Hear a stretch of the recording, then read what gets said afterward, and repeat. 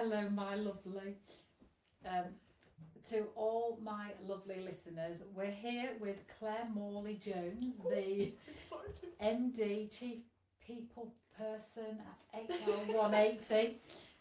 Given her a new title. And Lisa Clifford and Lexi the dog, who will not be left out. No, she was determined to join us. We're very warmed up because we've just had a cup of tea for an hour and a half and put the world to rights. So maybe we should have had record on then. Yes. No, we wouldn't have to do it. That would have been very entertaining. So, I'm not sure everybody would have wanted to join in that conversation. So this podcast is titled Meant for More, and it's about the Meant for More movement, helping empower millions of people to live the life they feel they were meant for. And I want to open up with that question for you, that vast big question. When did you have an experience where you knew you were meant for more and it changed your life? I was meant for more and it's changed my life. I don't know. Is that really what I'm giving? You're like, why are you on this podcast if you don't know? I think there were lots of things that led up to it. I'm not sure I ever had that massive epiphany of like, I'm meant for more. I don't know. But I think there were lots of little steps that led up to it all the way through my life that then ultimately culminated in me going, I don't have to do this anymore. I can do that. Does that make sense? So I'm not sure that there was a one moment where lightning struck and I went, oh. I think it was lots of things, as I said. So I had an amazing friend who I was talking to about starting a business, and she was like, just do it, you can do it. And when we talked about the things, those little steps, they made sense. You know, people, even though I had no power in I didn't have a job title maybe, or people would still come to me and say, what should we do? Well, what were you doing? So take us back to what your job was and where you were at and when it was at. Yeah, okay. So I had been at that point with O2 for a little while, about 18 months I think, and the project that I was working on was literally just coming to an end. But I had, prior to that, I'd been in various law firms. I've always been in HR, but I'd worked for Shoesmiths and Eversheds. I'd had a stint working with St John's Ambulance with a charity fundraiser as well. And it didn't matter what job even at school. So I was a prefect at school. Yeah. Surprise. Yeah, what a surprise. Librarian.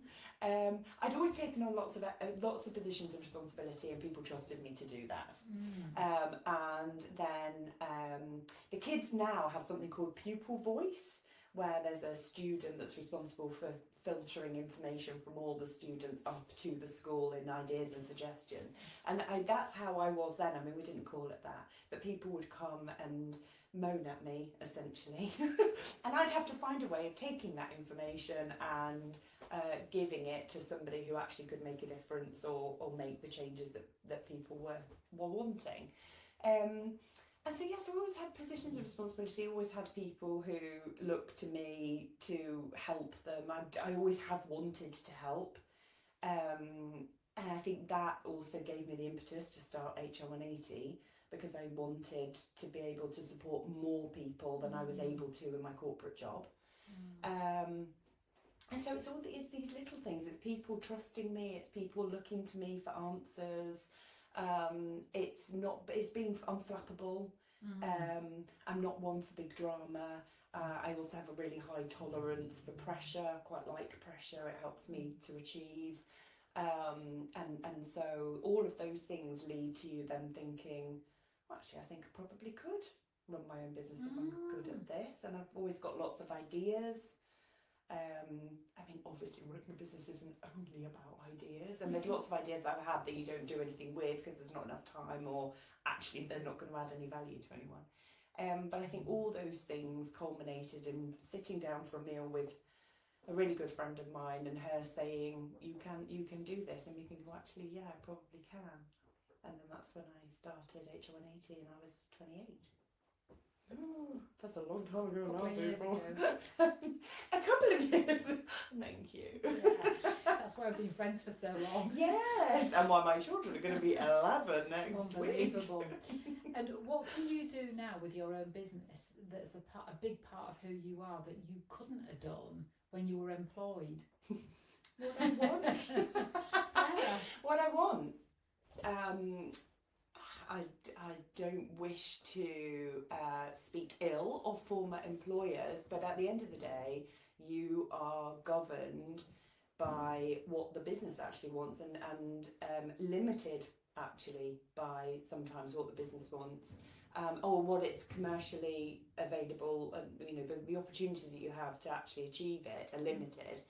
Whereas in running my own business, one of the very first things, people were paying me for my expertise, so they listened and implemented and did. And then the business grew, and they asked us whether we could develop services that would meet that requirement, which we've done, and that's helped us to grow. So we've been able to take on so for example, we started as a consultancy, so I just went in and told people what they needed to do and helped to implement it initially, but not to properly necessarily bed it in or maintain it for the long term. And clients said to us, well, how do we keep this going for the long term? And that's how the outsourced HR side of our business, the full service agency, came about, rather than just being a consultancy. And so, yeah, you're limited a bit by the culture, you're limited a bit by what the executive team actually want to achieve. Sorry to interrupt you a little bit there, but I just love that your business, the products and services that you offer in your business have been the demands of your clients that have needed it, rather than you starting off with, right, what have I got to sell and who can I sell it to? It's been more... you've created and crafted the business around clients' requests and needs and desires, and now it's become tried and tested, and now is your business. Yeah, I mean, the whole payroll team definitely is. We would never have done payroll. I had never done payroll ever in my entire career. I'd managed to avoid. I've been responsible for payroll team, but I'd managed to avoid payroll my whole career. And then we had a client who was really unhappy. I shan't mention who they were unhappy with, but deeply unhappy with a very big provider, and said, you know, we trust you. We know that it will be really good if you know, everything will be right every month, whereas at the moment everything's wrong. Can you put together a payroll team?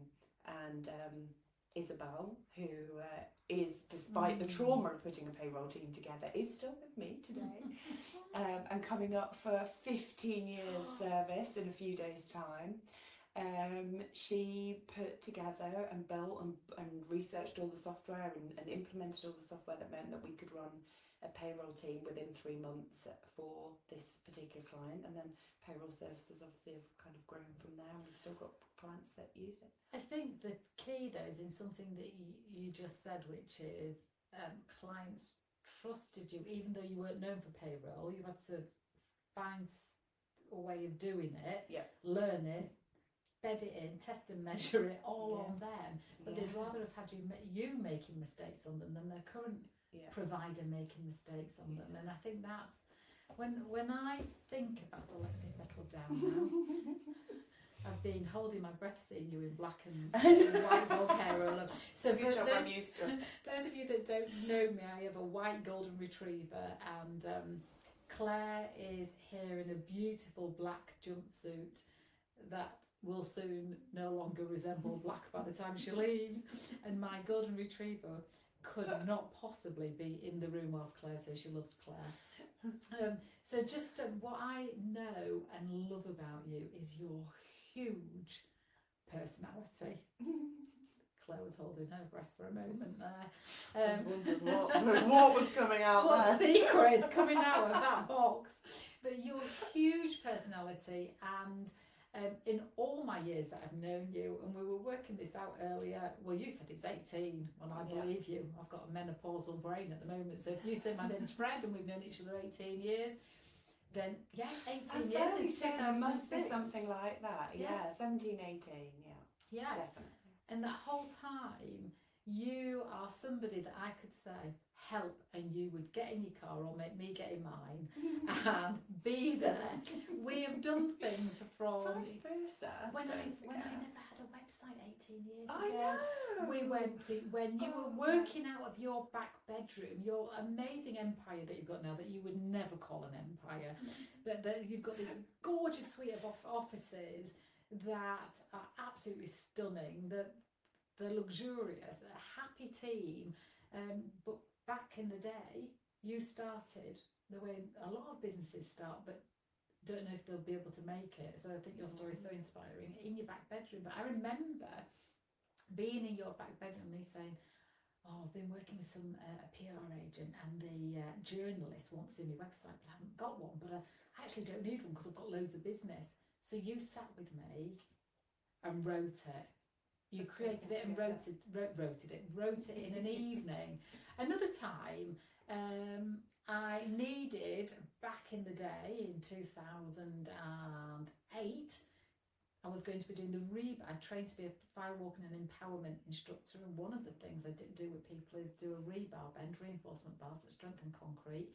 But I needed to practice the demonstration of it. Oh. And I rang you. And you literally just turned up. You turned up in your work clothes. Yeah. And we were in my kitchen practicing it until you've said, no, is it okay if we stop now after about 2 hours? Yeah. Oh, the list is endless. How amazing. I'll never forget the first session that I did with you, where you did the arrow break and the rebar and a firewalk, and I was just supporting you just for the day as a somebody that could be there, and it was just absolutely I think that amazing. Was with was that when we went to a hotel? It was a hotel, yes, it was. That was with Pork Farms and Deborah Bolton, who's an amazing friend of mine now, and a trained firewalking instructor. Right. Still, but yeah. It was absolutely phenomenal. The power in that room, and the people that cried because they were felt released from something. And just had, but then they were released initially. It was really weird. They were released initially. People were nervous to start with. Then they worked through, obviously, and they did the arrow break and felt like they'd been released for something, and then completely empowered through the power walk, through the firewalk, and leaving at the end of the session buoyed and. I cannot describe the energy after that, and obviously I've done lots of it since then, haven't I? Yeah. But that very first one, it will always stay with me for the energy that was in that room, and the power of those individuals to when they see their own potential. It's exactly. That's what the tears come from as well. Is, oh my goodness, I've done that. Can I really do it? Yeah. But you're also taking me back to the time that we went to a client of yours that completely trusted you, because this is where I'm getting to with the fact that I trust you, but you show it with your personality, your warmth, your expertise, and your willingness to say, right, I'm in. What am I in? But I'm in.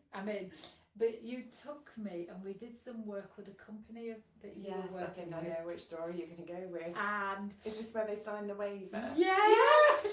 So I got everybody to sign the waiver, because of course I've got to sign a waiver, because it is dangerous, highly possible, and very empowering activity, but it is also dangerous, which makes people think, oh, I'm going to pay attention, I'm really going to give this everything I've got. Yeah. And this was when breaking arrows with your throat and bending rebars and firewalking was not widely out there. Very new. And it was really brave for anybody to take it into a company. And you took me into this company. I said, right, before we do anything, we're going to break an arrow with our throat. But I'd like you to sign this disclaimer first. Everybody signed the disclaimers that were very good, because they trusted Claire and therefore trusted me. And signed the disclaimers, and I came to demonstrate it, and one gorgeous young lady said, oh, thank God for that, it's on your throat. I thought you put it in your mouth and down your throat and snapped it. And I said, oh my, I will never forget this for the rest of my life. You I still know, signed the disclaimer, She did. thinking that was the method. Yeah. But the point of that story and everything else I've said is about the trust that people can trust themselves to have in you and your team and how you show up for them. And I think that's nice. I'm going to cry. Yeah, do it. I think that's why somebody would say to you, I know you don't do payroll, but can you? And I'm also, between the lines, happy for you to make mistakes on us, but I'm not happy for another company to make mistakes. And I think, whilst I bet you didn't make any mistakes, and none that. I think the first one went swimmingly. I think the second one there was a mistake, and we were all distraught. Yeah. And from that, Isabel created, and then others have done since then, a payroll Bible. So we have like a Bible that explains exactly. Yeah, but that one mistake almost killed us in terms of being really upset that we let the client down. But they were fully aware that there would be. Oh yeah, of course. I mean, they were really happy. It was only one mistake. We were beside ourselves. Yeah, and you're a perfectionist. Yes. Which actually, doing the work that you do, your clients will be very relieved about. Well, yeah, you'd hope. Yes, Yeah. that you're the one that's awake at night on their behalf on their of behalf, making sure that everything's done right. Yeah. And so I imagine that because Meant for More is about people that know that what they're doing, that they can actually achieve more. It's not necessarily more volume, but go for the things that scare them but they would love and desire. And I bet that when you were employed, the part that you maybe had to minimise was the you part.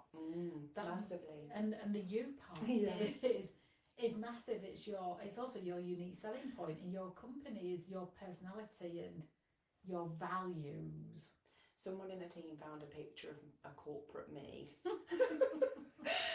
And I mean, obviously it's a really long time ago now. I started HR180 in 2006. But because I was so young, but I had positions of responsibility, I needed to look older. And they were like, oh my goodness, I was in a suit. I mean, I don't remember the last time I wore a suit. And I did look much older, and they were like, you look older here when you were 15 years younger than you do now. Thank you very much. I was very pleased with that. There is that thing though, isn't there, of feeling like you have to convince people that you're more mature than you look. Oh, and people told me that. People were like, you're too young to run a business. I had one person tell me that in one of my very first networking events, that there was absolutely no point me setting up. I would be setting up in competition to him, and I might as well just join him as an associate because he already had Yorkshire Market wrapped up, and I didn't stand a chance. Wow. I've got to thank that man because where's he now? Oh no, he's still in business. Right. Yeah. Okay. And you didn't run him over. I didn't. No. It took a lot of self-control. I was in shock. I have to say, I was really in shock. But at the same time, I mean, thank you. I walked out of that room going, I'll prove you wrong. Did you? Yes. Is that what motivates you? Somebody underestimating you, and then you think, challenge accepted. Yes. I've done. Yes, it does. One of my school reports once, it said, Claire is always very confident, sometimes bordering on arrogance. Which my parents obviously didn't take too well to, but I think there's a level of that, and I'm not saying I don't have moments, of course I do, where you're worried about that push through, and can I, and do I, will I, of course you have those moments, but at the same time, yes, I do like to show that I am capable of being able to, I don't like being told I can't do something. I think actually I don't like being told no, and so therefore I'm going to do it. You rise. Yes. I do, and yet I say I'm not a competitive person. Well, it depends. You definitely want to be on your team. That's for sure. That's for sure, because you're always finding. What I know about you, you're always finding a solution. You're always looking at improving. You're always looking at bringing people on board, and you're brilliant at knowing your flaws. Well, you're looking at me in a shock. Yeah. No, I haven't personally I do seen have any flaws. I know you've got one in the kitchen and the bathroom. I've seen those. But you're good because you recruit around them, don't you? You know you're a brilliant starter. And you get things going. Stuff. But you have brilliant people that love doing the work, and you recruit to people's what they love doing and give them the job that they like. If they're a middler or a finisher or love the detail or love the creation. I love that about the way that you run your business is you put people in their expertise and their motivation and their growth rather than just their skill. So what I think I mean, as you said, I'm a really good starter. I get about 2/3 of the way through and then I am beyond board, I have to say. And it depends what it is. Obviously, if it's a piece of client work, you crack on and you get it finished. Normally something interesting will happen at that point. If it's casework, for example, so like legals might get involved. But if it's an internal project, then Ange is literally the most amazing person. Her skill set is to take everything that I want and I envisage in my head and then make it reality. Jane, who left us earlier in the year, we recruited her specifically because we are all in the team very people, but we're not massively ticking, we've done this and driving a project forward with every single step that needs to happen. Whereas Jane, coming from a completely different background to the rest of us, was awesome at that, and so drove some amazing projects both for clients but also for HR180 forward. Sam is great at being super competitive and wanting to win new business all the time, but then also holding people to account. Like, I'm really very hands-on or I'm very hands-off. I don't seem to be able to find a great middle ground. I'm either all in, you ask for my opinion and you know you're going to absolutely get it, and there's going to be red pen everywhere, or you're like, no, I can handle this, and I'm more than happy to be either. I just can't kind of sit in that middle bit. Whereas Sam's really good at being in that middle bit. So we have a good skill set and there's a good number of people around us, and we build roles around people and where they want to move. You can't do that for absolutely everybody, obviously, but I mean, where you can, you do. Where we can, we do. And we're that flexible in everything. It's not just in what people want to be doing for their careers. It's also in their hours and what their priorities are for them, either at home or outside activities as well. So we do try to stay really flexible to keep the team together.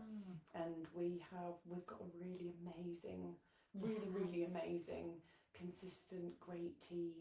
We've got an average service level of 7 years.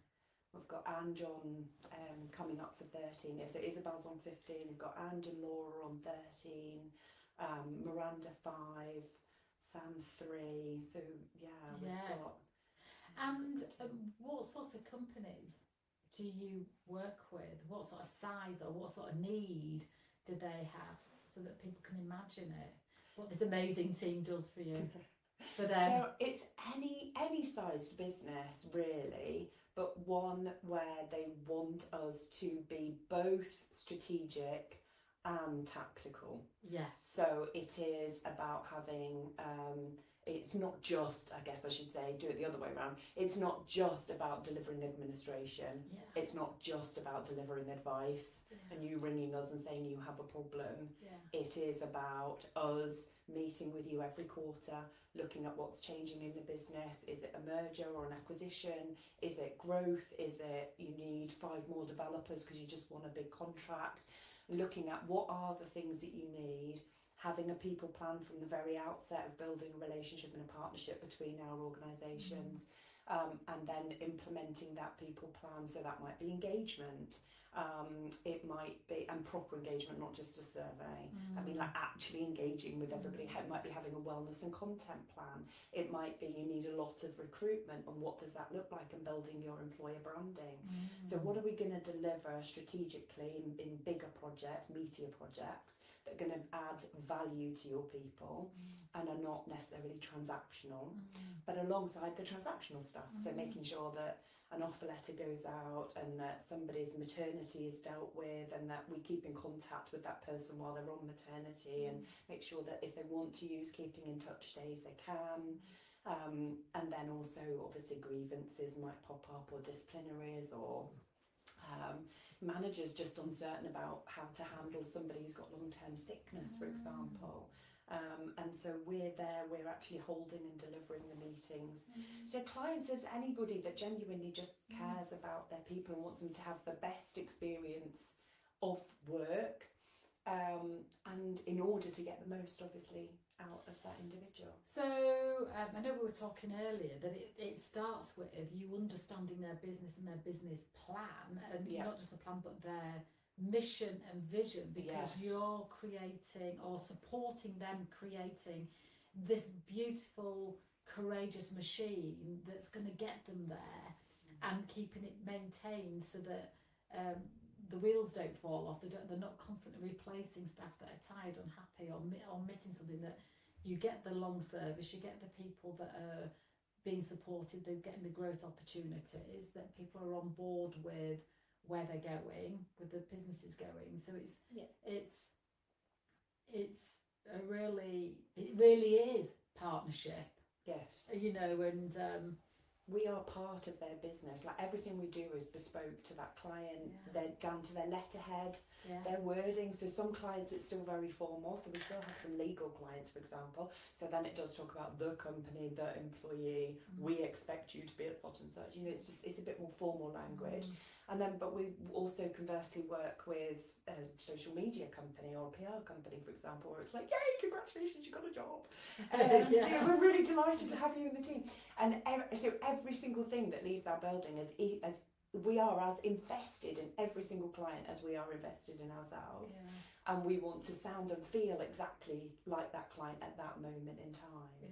So it's for the HR business partners and the HR professionals in HR and AD, very different to an internal job. And so there's obviously a period of training and adjustment and getting used to it, and having to remember that everybody's got slightly different ways of doing things. And so I'm guessing, to an employee that's working for a company that has outsourced their HR to you, when they speak to you or Sam or Laura or invisible Isabel, love her, that they feel like they're talking to their own HR person. So it's not like, all right, well, it is connected, and it's with that company's tone of voice, with that company's culture, with that company's vision in mind, as though you are in the office of that company. With that is individual. that different to other HR companies? I know you can't speak for all of them. I would imagine so, because we are both strategic. Lots of HR companies are either advice lines, and all they do is, you know, the manager rings, I've got an issue, and they respond to it. Or they are tactical and operational. So again, we'll put in a policy document. You know, we might do some training maybe on for managers or something like that. But mainly reactionary. There is something happening. You ring me, and I will help you to solve it. Whether that's just I'll provide you with advice, or I'll be a spare pair of hands. Whereas we are an actual function. You know, you have your HR business partner that is regularly meeting with either the board or the senior executive team to look at, as I said, what is the strategy for the next quarter, where are we going, what have we got time to be able to deliver. You have an HR advisor who is doing all of the operational side of it and the things that people do now. But the employees actually ring. It's not just managers. As soon as we onboard a new client, we have already been on site. That's part of our new partnership process. Going on site tells us a lot about this company and how we can support them. Yeah, absolutely. And I guess it's so important, because they won't know what you see with fresh eyes that would be helpful for them, for you to support them even more closely. Yes. Without being imposing. Yes, absolutely, without being imposing, but it is quite fascinating. I remember a client, we went on site, we walked into the building, we were huddled in this little reception area initially, the paint was falling off the walls, it was filled to the rafters with old newspapers and magazines, kind of stacked around everybody, we weren't offered a drink.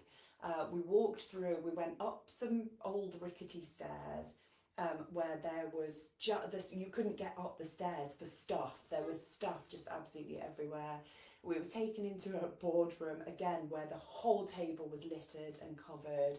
We weren't offered a single drink. We weren't told anything despite asking. We weren't really told much about the organisation, and that the organisation swore to us that they genuinely cared about their people.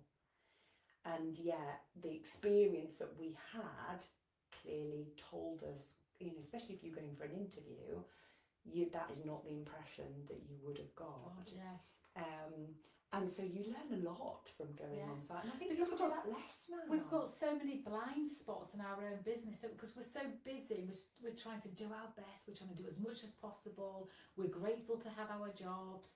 And I think since COVID, a lot more has been accepted being done remotely, and the value of going on site will benefit them beyond. I mean, sometimes it's beyond the transactional stuff that you can do, the planning stuff or the insightful stuff. It can be that person may not feel that they could turn to somebody else and say, it's tough, or I feel like this strategy that I've got ahead is a big mountain to climb, and then spending half an hour with you or one of the team, they can feel like actually anything's possible, and I really feel heard, and that you can understand their point of view because you've been in their space, you've been in their place, and you've been in their business. So I think it can move people along much faster than cracking on and doing more work remotely. Do you find that sometimes you might get people that say, oh, I'm too busy to have a meeting, and then you turn up and they have one thing, oh God, I didn't know I needed that. You must get that. We're a bit like a confessional. Like I'm going to confess all to my priest kind of thing. And I also think that as particularly HR180 people have talked to me, written on them, that doesn't come across on the screen, but it does in person. I mean, we have the most amazing clients. They do meet with us. We do say from the very outset, from the very first meeting, we're not remote, we're not hands off, we're not just going to take your money and hope you forget, pretty like much. A gym. I was wondering the best way of being able to say that, but yes, basically, we're going to be proactive. We're here to drive something forward for you. Whatever it is that your objectives are, we're going to drive it. We're going to be proactive. We're going to be very proactive. We're not just kind of pootling around in the background and you have no idea what we do. So our clients are really good at that. But initially, that's quite difficult to build. People are more resistant. And more people are ringing us now than would have done before COVID, saying, I just want a price. And they're not normally our clients, to be fair. Because when you're working with you guys, it's like you're getting your heart, your soul, your expertise, your wisdom, and so those that do just want a price, we won't win on that basis, because that's not what we're about. We won't win that business, so it's not worth that person's time. Investing their time telling us what they would like from an HR, because they're more than likely going to just want transactional or administrative, and that's how they see the HR function. But also going back to the being on site, it is great for the client because everybody contributes collaboratively to how HR180 functions and what our own strategies are. And that means that everybody understands how the business works and what the balance is sometimes between something being commercial, great, we're going to bring some money in, but also being principled. And principled wins out every time. But they have to understand that in order to be able to obviously talk to a business owner or a board, and convince them that they do genuinely know what it means to be and to run a company, and to have all those different, conflicting at times priorities and needs. But whilst we're on site, we also get the opportunity to see all the employees. which you wouldn't do remotely if you just literally had and then that builds up more trust. Of course it does, and we know every employee, so when an employee wants to talk to us or does ask for a Teams meeting, it's not kind of like an awkward... Well, the thing is, sorry to interrupt you yet again, but quite often HR is referred to fondly and humorously as the police, or you're in trouble, but when your team goes in and you go around and you're saying hello, I can imagine that people would, if they had a question or before something became a problem, feel they could run it by you. You can give them great advice or some wisdom or a question for them to think about. You're so much more approachable because they've seen you on site rather than somebody that's on the end of the telephone. Because I think people have a fear of using the phone. You know, there are so many people that fear of using the phone, never mind ringing somebody that works on behalf of the company. So I'm imagining that so many things get squished before they become a problem because you're accessible, and that can only happen if you've been seen. And also I'm guessing that in those conversations that happen on site, things are more easily shared that perhaps wouldn't be an agenda point for on the screen. There is a difference, isn't there? There is, from having conversations with somebody on screen to meeting them in person. But also just overhearing something. You're on site and there's cake in the kitchen. You're like, oh, why is there cake? And they're like, oh, it's so-and-so's daughter's just been born or something, and they brought, and you're like, oh, and you go and say, hi, congratulations, I hear you've had a daughter, what do they weigh? You know, you'd never get that on Teams, would you? You'd have absolutely no clue. And so then you learn, just passively learn so much about the organisation, about the people who are in it, what they need, what they want, what they need, what's meaningful to them. Like, how do you engage? How do you design an engagement strategy for lots of different businesses and lots of different industries and sectors when you don't actually understand? And as I said before, an engagement strategy is not just a survey. Unless you actually understand those people and what's important to them. You know, like, are they all developers constantly being called 4 times a week by other recruiters offering them 15 grand more to go and work down the road? And then how do you engage somebody like that? And why would they stay if money is important to them and that's what motivates them? You don't get that in just doing everything over Teams. You do need to see the people. So clients do benefit from that because we feel, obviously we're not there all the time, we can't be, we wouldn't be cost effective otherwise for the client. They'd have their own team. Exactly. But there's a really good balance to be had. And I think everybody slightly lost that balance maybe a bit after COVID, when things were done. You know, everybody expected everything to be done remotely, but we very quickly went back to, okay, life's not quite normal in 2021, for example, not quite normal, but as much as we can get out, we will, and then slowly over time, obviously, it's become more normal. And now it seems, I mean, 4 years, 5 years. I know, it's unbelievable. But I think so many people want to work from home, and yet they don't.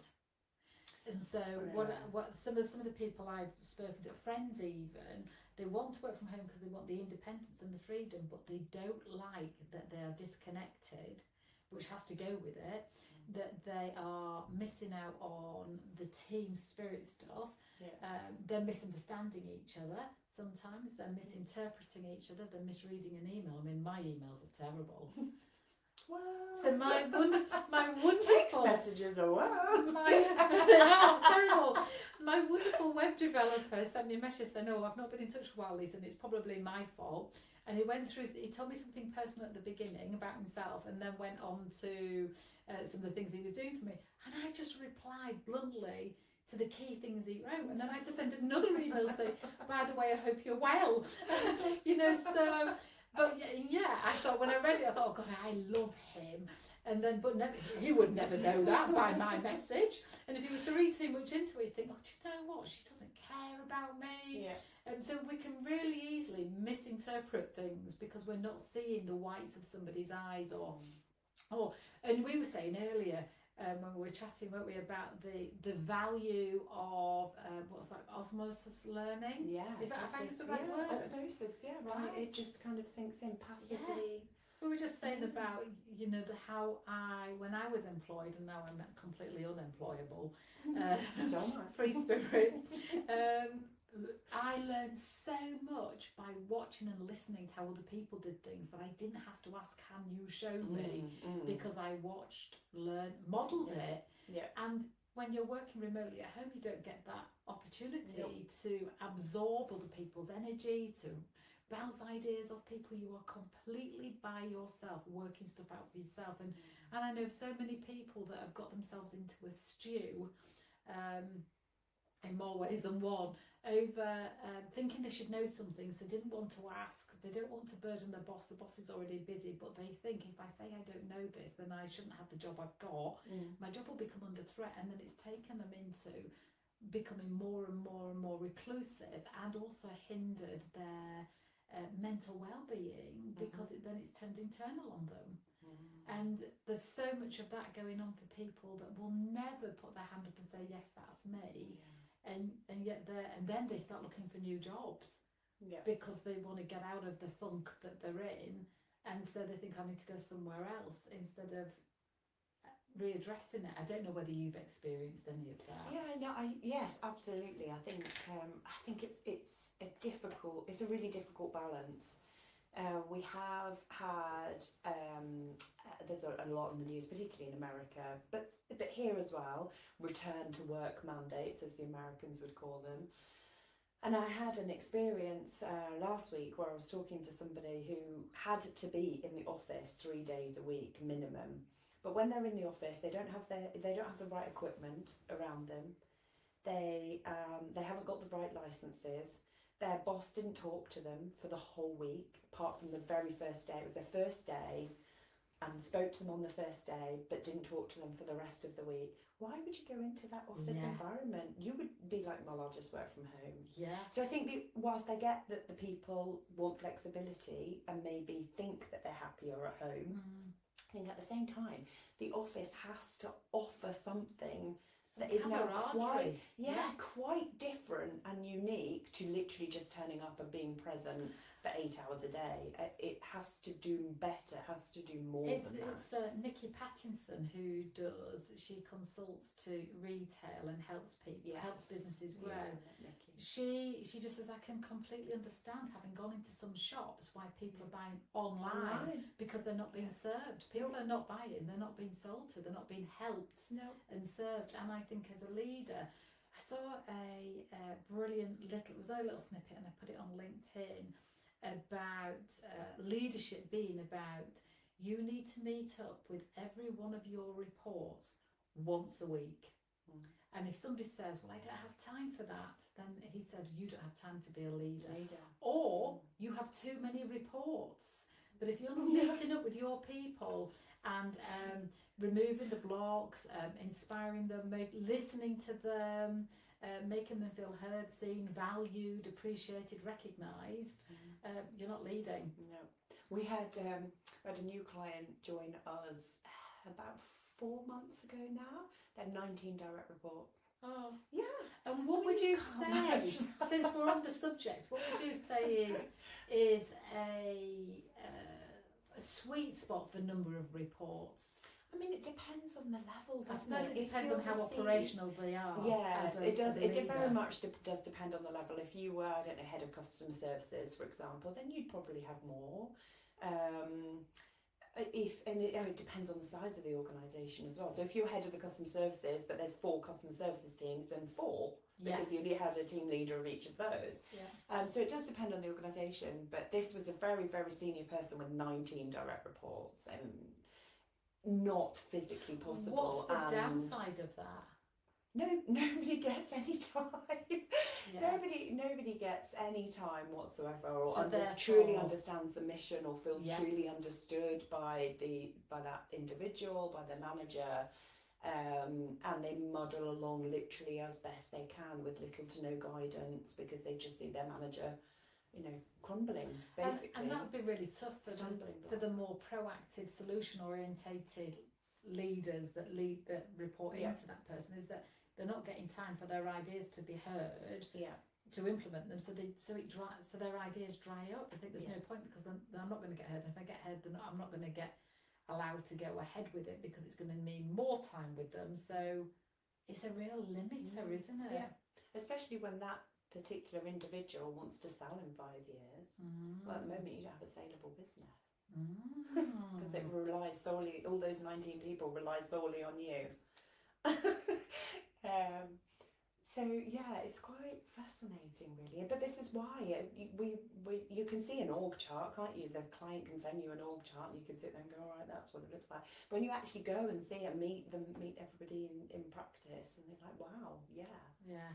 Or even sit in a meeting, which I imagine would tell you 1,000 things that a plan won't tell you. Sitting in one meeting for 1 hour, you're probably seeing that. Who needs to speak less, who needs to speak more, who's been suppressed, all sorts of things, even like how organised the meeting is. You can probably see from one meeting where a company could do even better or needs to do more of what they're doing. Yeah. I have to say, that terrifies me. If somebody were to come into HR and say one of my meetings, but I'm really good at doing it to other people. I could see you visualising that as I was speaking. Yeah, like, I could see there would be so much room for improvement. I had no idea whether it was the fact that you didn't want to sit in somebody else's meeting, but it turned out that the expression on your face was fear of somebody sitting in mine. It would be. But you can't see what you can't see what you can't see. Yes. Is that the expression? You think you're doing a great job, obviously, but you do rely, and I have to say, the HR180 team are very good at telling me when I'm going wrong, and particularly some of the long-standing members of team who no longer go red when they talk to me anymore. But you know, lots of people won't have a team that's confident in doing that, but also won't have the opportunity to have an outside point of view and somebody to go, do you know what, this might be something that you want to consider for next time, or how about we look at this, and how do we upskill the team so that they're capable of being able to make their own decisions. So lots of things all come out. People don't know, because we have so many blind spots, don't we? Because we are so busy. Yes, of course. And then there was something I was going to say.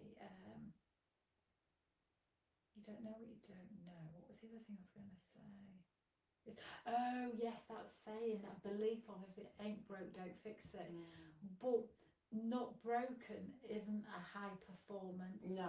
It doesn't mean mindset, it's efficient, does it? It just means it's like it's limping along. But so many people think, well, the meetings are all right, it's not broken, so let's not fix it. But actually, is it giving you all that you need to free you up to go and do what you need to do? And I think your fresh eyes coming in a you've got no agenda other than you want to give them massive value and also them be an amazing success. So what one tip then, let's do this for leaders, what would MDs of companies particularly, what one tip would you give them that would help them sleep better at night?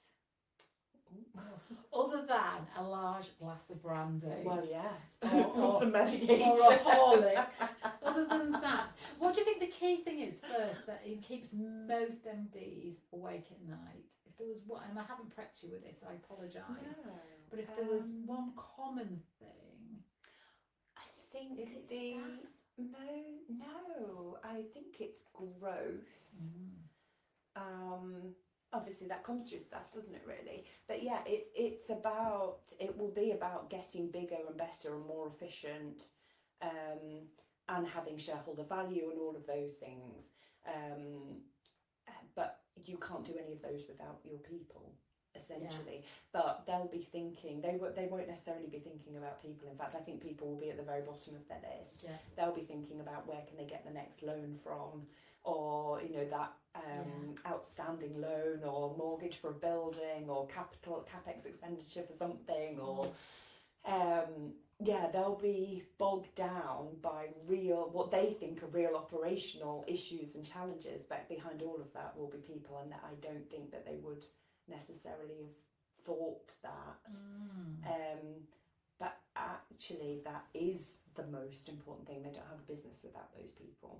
They can have all the equipment in the world, but if there's nobody to deliver it, no one to service it, nobody to train people how to use it, it's going to make no difference whatsoever. So underpinning the thing that keeps them awake at night is if the teams were working at their optimum, processes were at their best, people were motivated, the right people were being recruited, the right people were being released so they could go and do the job they're meant to do in another company, people were being supported in their times of difficulty, would ultimately have a compound effect of course, on the cash flow and on the revenue income and on the that would. But it is not taken. The compound effect is not seen, and it is always exactly what's in front of you right now. Firefighting. But not just firefighting. Like, it's much easier to look and say, oh well, we've just won 3 pieces of business, and we now need, I don't know, a big piece of equipment, or whatever. It's much easier to see that, isn't it, rather than to see we need to engage our people and we need them to be at optimum performance. To really drill down to the root cause, and not to have any blame, but to have more, how do we enhance what we've got, rather than, because it might not need fixing, it just needs enhancing, doesn't it? And I think there's, unfortunately, what we're seeing in the market at the moment, when we're networking and talking to people, is that there is a real concern over what is happening in the economy, what is the employment legislation going to be like, what is tax and VAT implications and those kinds of things, what's going to be coming up. So it seems like it's a very uncertain future, which means that people are putting off decision making. And then that's also having an impact on their people, because they're not seeing a future plan, as everyone's like, I don't know what to do. We've got a client that at the moment, their board, not them specifically, but their board has put a multi-million-pound project on hold to kind of see what's going to happen. But then that means the whole company is thinking, well, does that mean we're in trouble? Should we be worried? Should we be looking for jobs somewhere else? So it has such a massive impact. So I think there's a little bit of uncertainty, and that would be keeping people awake at the minute. Like, and salaries. Do people leave? Do staff leave when they feel uncertain? Uncertain is such, I feel like it's such a horrible space to be in, as uncertainty, isn't it? Yes. I think in my experience, and this is only my experience, so it could be very different elsewhere, you're really good, strong people who have initiative and take on responsibility, have autonomy. They, but through uncertainty, start to think to themselves, they can see what might happen, don't want to take that risk, and they look. And some of the people that are just happy to take instructions, and we need all types of people in a business, absolutely, but your high performance individuals are going to be quite concerned by levels of anxiety, and yes, potentially look elsewhere. And then, for other people, it will take a long time before that filters down, but they're not necessarily your high performance people. It does depend, because sometimes you have really high performing people who do see it, but also are incredibly loyal. So would give you the benefit of the doubt for a period of time. So it does depend on the culture of the business and the levels of communication in the business before people decide what they want to do with their own. And there's a difference between being open and transparent, isn't there? Yes. Your teams don't need you to be transparent, but they probably need a degree of openness. I do want to ask this last question, which is, in your experience in today's market, are great employees being headhunted? So I know it always happens, but now more than ever, is there an appetite in the market that great people are being hunted? And so there's a real demand on how you retain your great people, even if, as you said earlier, somebody's offering them 15 grand more. I think there's more fluidity in the market definitely at the minute for candidates that we haven't been seeing. And so there's more movement and more candidates available. They just weren't. Everybody was holding still. Everybody was worried about maybe being made redundant, and if they join a new company, obviously having no benefits at all, and if so they've not been, people have not been moving around as much, and that's increasing. In terms of, do you know, I've totally forgotten the question. Well, I think I asked it in quite a woolly way, but it's our great great candidates few and far between now, and also in high demand, not just because of scarcity, but because the needs are there. I think that there are awesome candidates everywhere,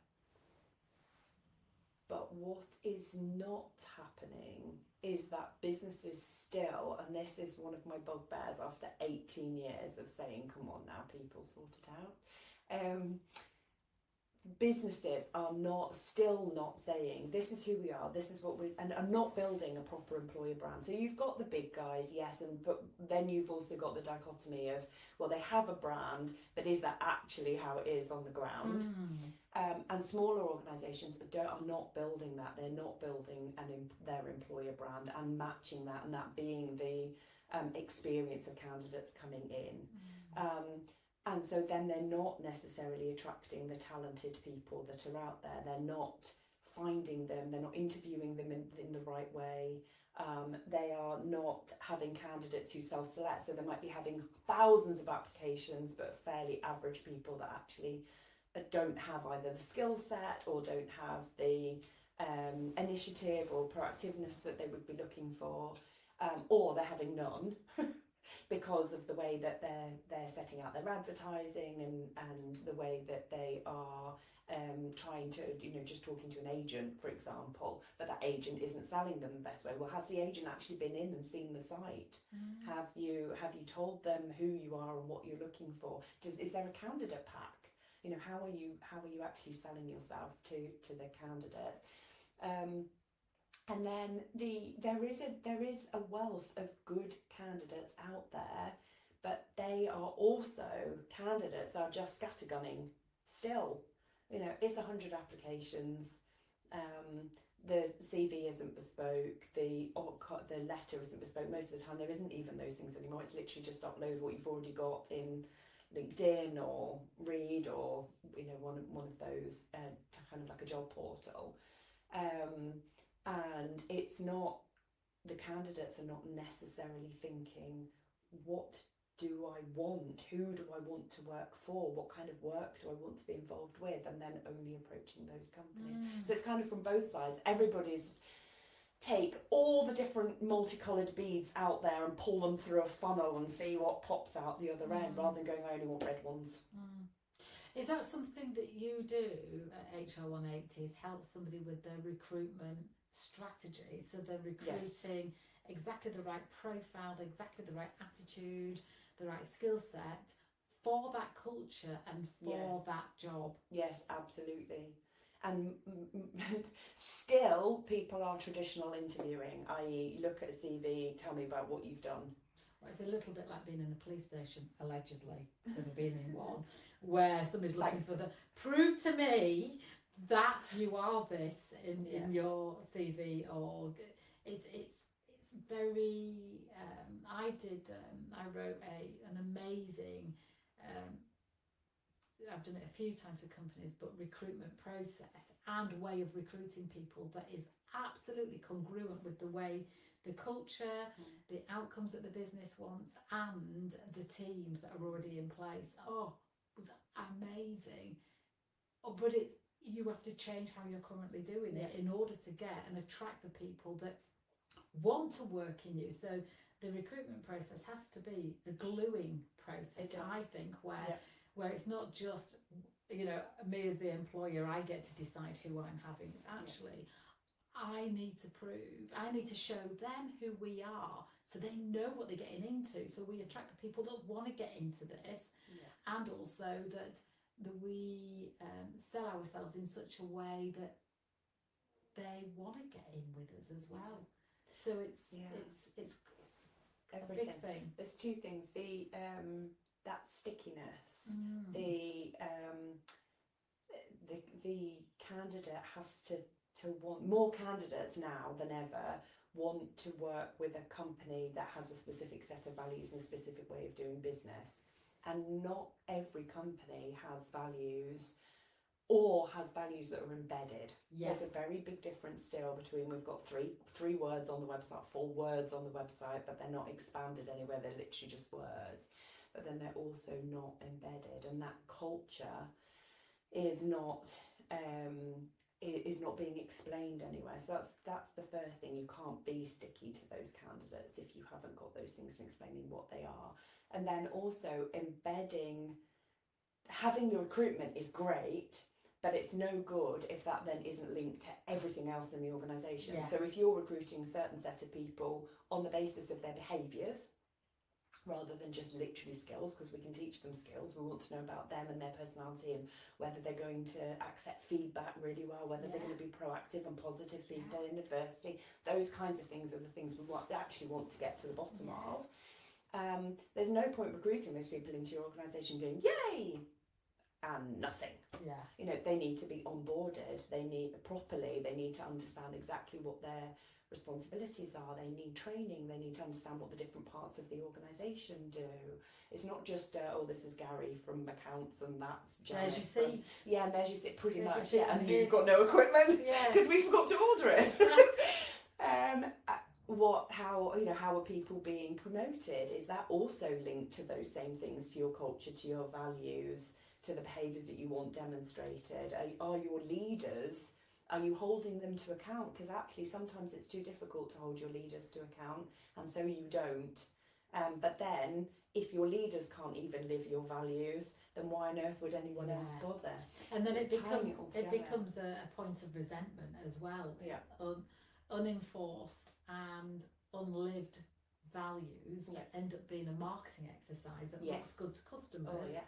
And like you say, words on a wall don't say anything. A word on the wall is open to massive interpretation. It has to have a statement in it of who you're being when you're honouring that value, what it looks like, so that we can.